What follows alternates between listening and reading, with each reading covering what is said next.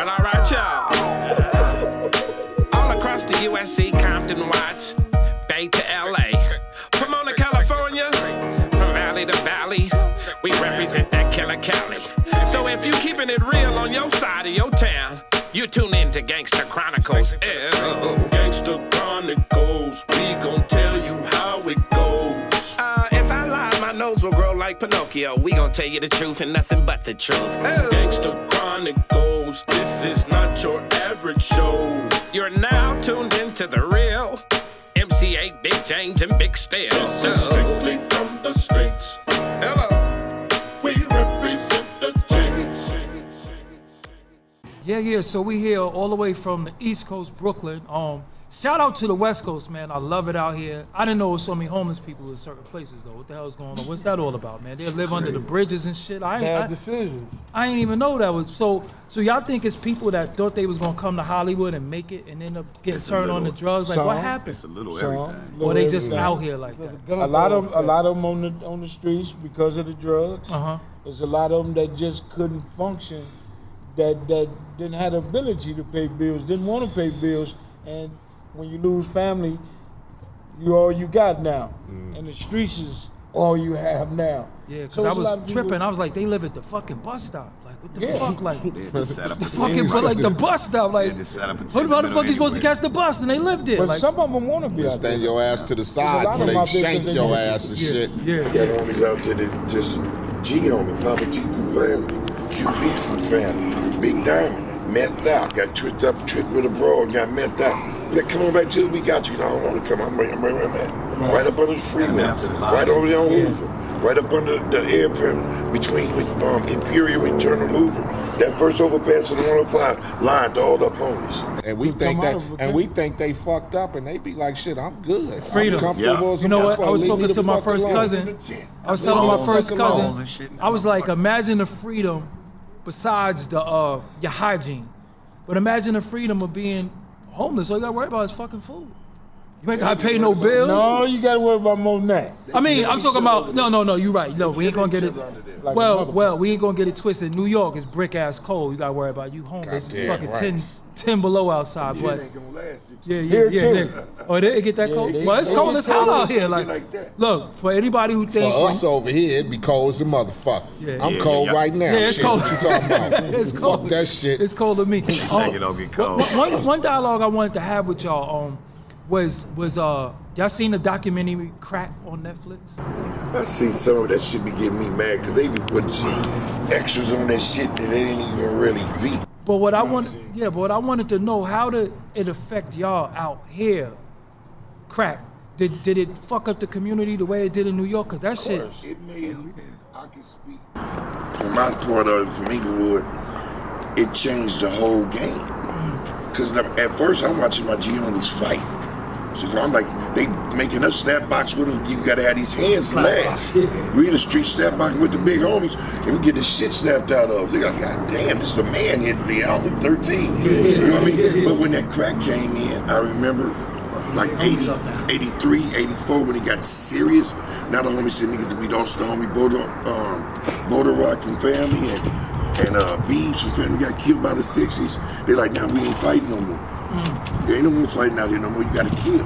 Yeah. Now, if you niggas ain't ready to do this, get on out to it. Like, TV making, you gotta do this. You got beat up to get in all that TV shit. No, it's your choice. Homies get me for to make you do nothing. If you with it, with it. If you not, get the fuck out the way. Crack come in now, and it's crazy to say crack. I mean, we always say rocks. I don't know where they crack shit. We always rocks. Like they got crack houses. Yeah. We rock houses, baby. Rock houses. I was in my own tea spot, son. Rocks. He said, here. And it wasn't none of that tea. It was 25, 50, and 100 and up. It wasn't none of that like that. It ain't coming for 10. Then it just started dropping. But when you making money, now the homie coming, setting a gauge on there. Here. Oh, we got a gauge. Then nigga coming with a Uzi and then a Mac 10. Then when they come, like you say, 86, 80. I was in YA. I got out in 88. And the homies got a 75 round clip AK. And I just looked at the bullet. I said, God damn, niggas ain't playing. Ain't bullshit. And when I heard, like you say, when you heard, nigga, I remember, man, it's like, it's a distinct sound. Never been in no military. Watch the movies, that's extra. It's a distinct sound that once you heard it, you will never forget it. Never. And I'm on the block, and here, I just said, let me get behind a bunch of steel.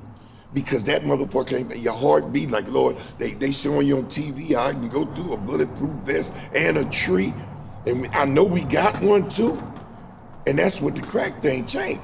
It went from young niggas going to school, I'm staying out all night going to school, and I got like 4,500, 5,000, I'm counting on them 20s, 5s, 1. Teacher looking at me. Put your money, where's it? You gotta go to the principal. Bitch, I'm going back to the block. Right, because I know I can go to my homie, get 4 or 5 on, in the morning that shit gonna be gone. Right. I'm going to the swap meet at 10 o'clock to buy me a fresh pair of khakis, some fresh boxers, fresh muscle shirt, some new K-Swiss, or some new Cortez to go back to my bitch house or smoker house, wash up, and get dressed for the day. You didn't even want to leave the block because you were scared you was gonna miss something. Money, yeah. You getting money, now you getting guns, now we getting lowriders. And that's what it did for the streets. That's where I'm talking. Every area has a different spin, but it's all the same. But the downfall of it is that the downfall of it is motherfuckers was selling rocks, and then now we wind up selling rocks to the homies' mamas. That's what I was just finna say. The homies' daddies. Yeah. And when that started happening, lights getting cut off and this happening, no Christmas, no this. Right. So it had a big impact major on us because family. Now you're seeing what it's doing. Some of the homies' mamas didn't come back. Some of the homies' daddies didn't come back.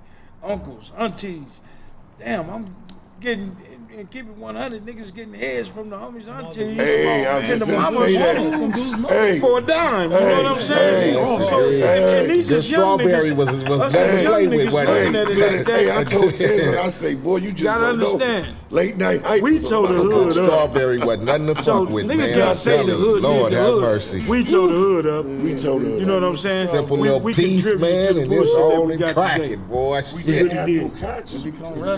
Yeah, regular. Man, please. Let me go around the corner and toss this little 5 right quick. Oh, man. Give me a little right quick. Send you to your first married. But reason why I'm saying that because what we saw, like me coming up, like I told you before, we saw shit like Colors. Y'all saw like New Jack City. A lot of shit was fabricated. But I remember the shit that was with crack that was so fucked up was, I remember seeing big, strong men reduced to being like 100 pounds. Yeah. The most beautiful women ever was my cousin over here, one of my mother's friends. I was like 14 years old, and she told him to ask your cousin if he wants some head. And I went outside to him like, yo, you was my mother's friend. I'm like, I'm her baby. Like, you that strung out?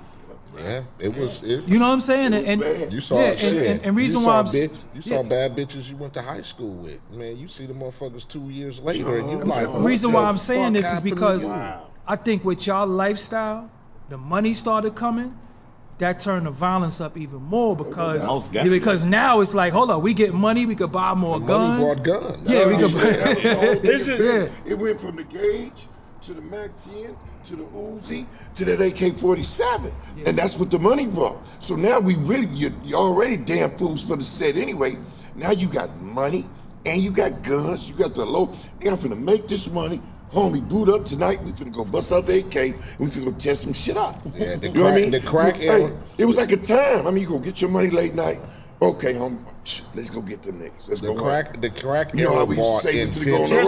It brought intense violence, man. It brought intensive violence, man. The crack era for us, it brought intense violence. But peep though, the thing about the dope era that was even more fucked up, that's what you did to the ops, the rivals.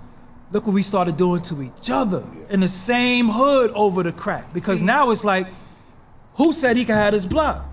Who said he could hustle out here? That's how New York was. Like, yo, New York had it to it. Yeah, New York had it. Y'all got a team. It's totally different because that's what I want to know. We didn't follow that code. You have a lot of niggas got killed because of jealousy and hated that this nigga's making all this money and got the baddest bitches. And I mean, the big fat homies is the ones that had all the fine chicks. I was because he got the sack, he's making that money and he dressing her. You know what I'm saying? So niggas, instead of going out there and getting your own shit, niggas got it where it was easy. Just knocking it down. New York was, this is the guy who gives everybody the drugs. If you do not sell drugs for him in this building, you not selling drugs nowhere around. That nigga, me being in the feds, I got lucky homies from Brooklyn, Army Trees. That's where I'm from. My dog, he broke it down a lot to me, how y'all get down. You know, they got shifts, pay the lookout, you got the dude to go. They don't do hand to hand. You get the money, whoop, whoop, somebody else come and hand them the work. They have a team concept. We didn't have this, nigga. I'm going by my own sack. Every nigga get their own sack. I'm going by my own sack, and I'm serving my own anywhere in my neighborhood. It could be a nigga right there. It could be a nigga right there. It could be a nigga right there. It could be a nigga right there. I got my clientele, and they gon' pull up, and they gon' go, no, my nigga, I want him right there. Yeah, I want him right there. Like, we didn't do no pecking order. See, what us was, you listen to Cuban Links album where Raekwon is like, them niggas got garbage down the way. That's how it was, like the next building. So the deal was, hold on, who the fuck said they could hustle in that building over there? Where all the money going? It's slow? Nah, we gotta get them the fuck up out of here. So the next building, who you go over there and be like, yo, who you hustling for? That's because out here, you usually didn't have a lot of outsiders coming. Remember, we talking about projects though. You couldn't have no outsider come to the hood. You know that we think in New York, because that's how New York base gangs is, we think that West Coast is somebody that runs the set. In New York, you know, niggas run. It's a big home. Right, you got the pecking order down. Facts, we don't go by that code here. We don't. I never knew that. You from the hood. I never knew that. Other dudes might have other niggas from the neighborhood might have a different reputation but. You from the hood, you were from the hood. It ain't like he's King Willie and you the captain and you the fucking servant and you. An ounce, you know, it don't matter, man. It don't matter. But see, things changed with us. Another thing with the crack thing with us.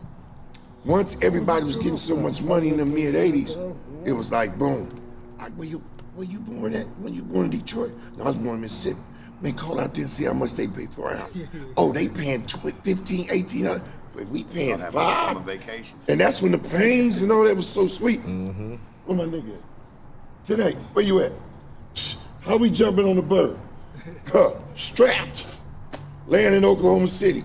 Man, finished 16 ounces rock for rock in 6 days. Jumping on the plane, the spot got hit.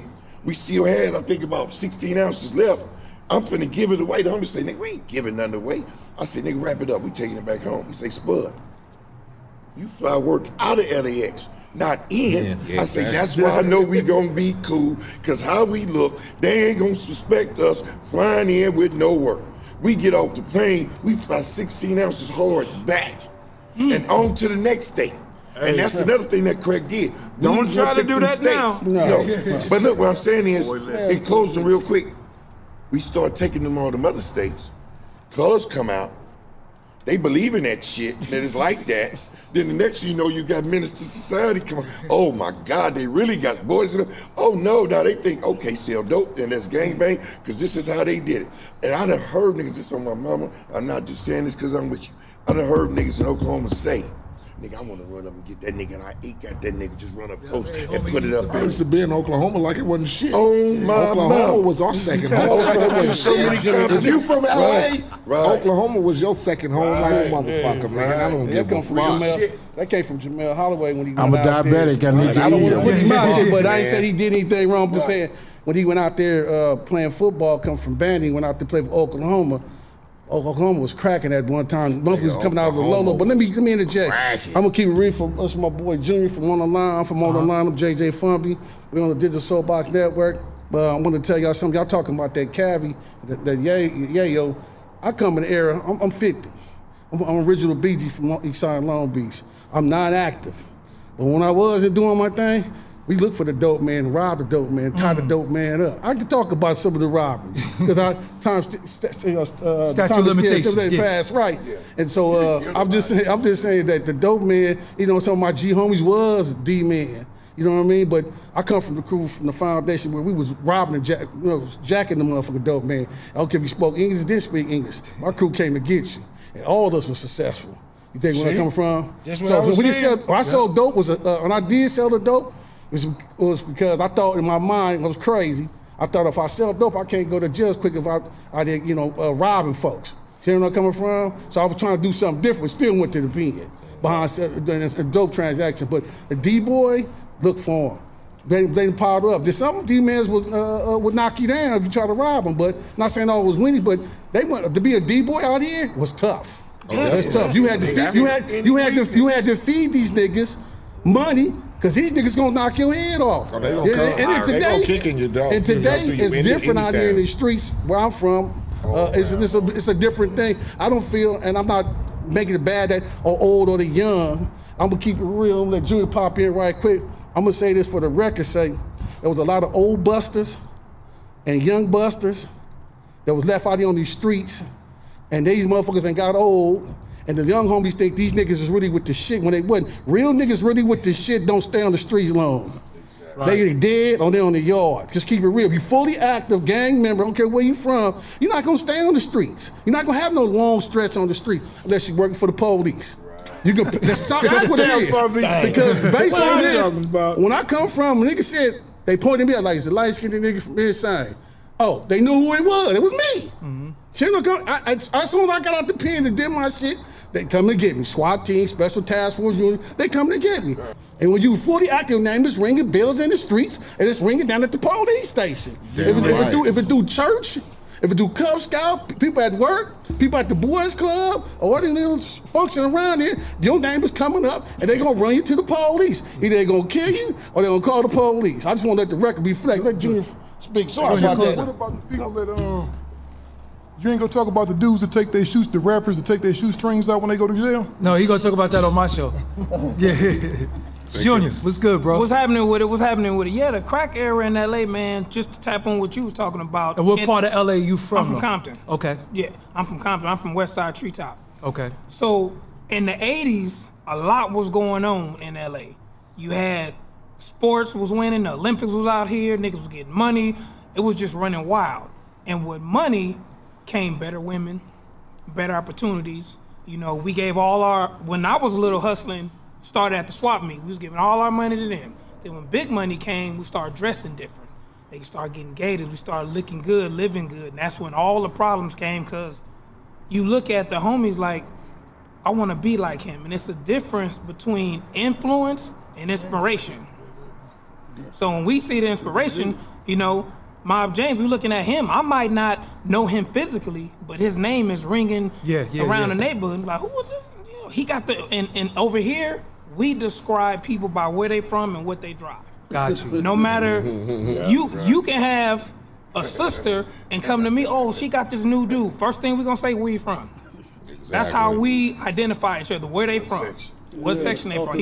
Off the. And then one thing about Long Beach, Compton and Long Beach is right next door. But people sleep on Long Beach. They think they can go, you know, duck off over there, they get fucked off.